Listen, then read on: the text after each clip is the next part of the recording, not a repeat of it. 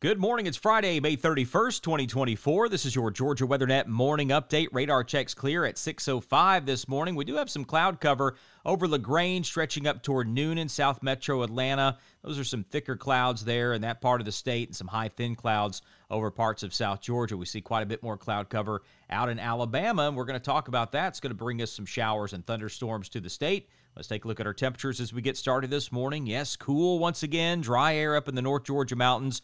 48 degrees in Blairsville. Atlanta checking in at 66. Macon's at 57, as well as Statesboro.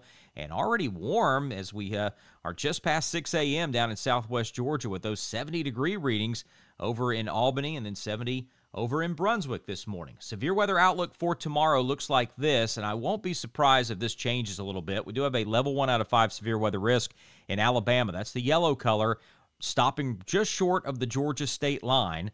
But again, this may get pushed a little bit more toward the east. We'll see what the Storm Prediction Center does with this today.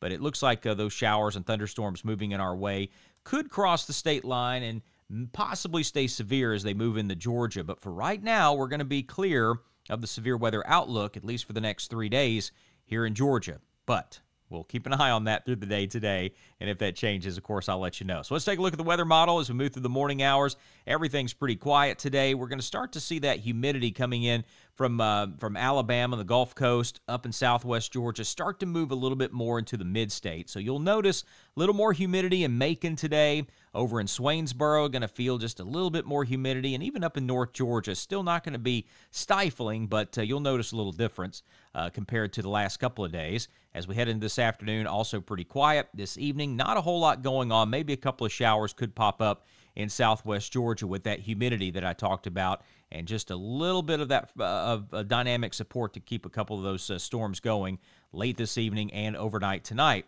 As we head into tomorrow morning, still a few showers, mainly in West Georgia. This is not the main line, but this is a little precursor to our frontal boundary that's pushing in.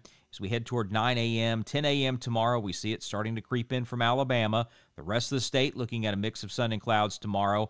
Very slim chance of any rain east of I-75 tomorrow morning. But then west of I-75, we see that line starting to move in right around noon. So some of these storms will be strong to severe as they head toward Georgia. Should be losing some strength as we head into the early afternoon hours, but I'm still looking at the chance of some of these being pretty strong, especially from Carrollton and then south all the way down to the Florida line, looking at the possibility of some strong straight-line winds there. So we'll keep an eye on that tomorrow afternoon. And as we head toward 3, 4 o'clock, we see the line starting to spread out, losing some intensity, and then magically as it hits I-75, just starts to break apart as we move into tomorrow evening. But we will be seeing those showers pretty much anywhere across the state of Georgia, but especially South Georgia as we move through tomorrow evening and late tomorrow night. And then Sunday, we're going to go back to scattered showers and thunderstorms. Looks like that's going to be kind of the weather pattern as we move in the next week as well. Temperatures will be climbing, more humidity, and we're back in that summertime pattern once again. That's the latest from the Georgia WeatherNet. Now your local forecast from northwest Georgia to southeast Georgia.